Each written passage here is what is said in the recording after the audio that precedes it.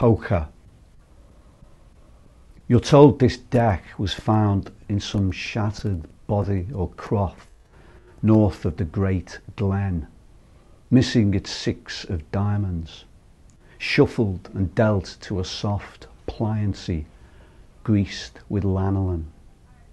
And you're told this deck lived behind the bar in a barracks town and came out to play most nights, cut between the Falklands and Iraq, its spring long gone, dark edged with mammal sweat.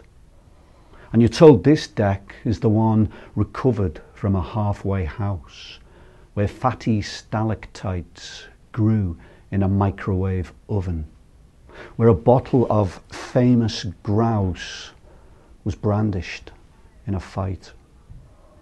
And it might be a pack of lies, or it might be a sleight of hand. And you can't tell which is a bluff, because words are a good disguise for holding nothing.